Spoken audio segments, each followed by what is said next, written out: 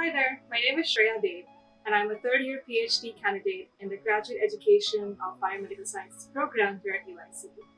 I joined Dr. Jun Sun's lab during my first year rotations, and since then we have been working closer together towards my dissertation research project, where we are investigating the novel roles of the intestinal endosome-associated protein sorting Nexin 27 in the regulation of gut dysbiosis. And we are doing so by closely looking at the intestinal epithelial barrier and the pathophysiology of colitis as well as colorectal cancer with respect to intestinal-specific deletions of this gene.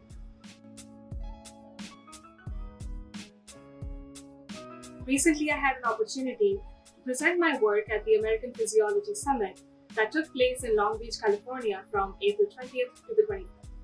Now, being an international graduate student, financial burdens can be somewhat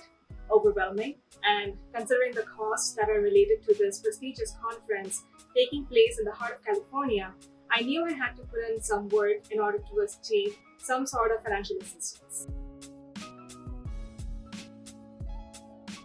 Receiving this award allowed me to attend such an impactful conference and network with great scientists as well as fellow trainees from all over the country, where we shared insights about our research, discussed the current trends regarding this discipline, and overall just be motivated to further my career as an upcoming scientist. Now, all of this would have been impossible without the support of the Cancer Center, because this travel award helped me negate some of the costs that were related to the conference registration fee, hotel reservations, as well as flight bookings, which, when you come to think of it, can add up to a lot of money and be somewhat discouraging for graduate students to be able to bear on their own.